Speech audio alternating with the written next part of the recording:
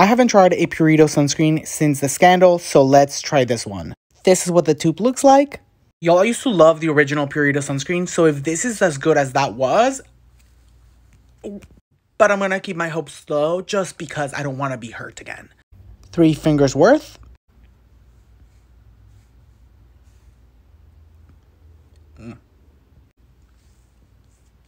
Now let's rub it in.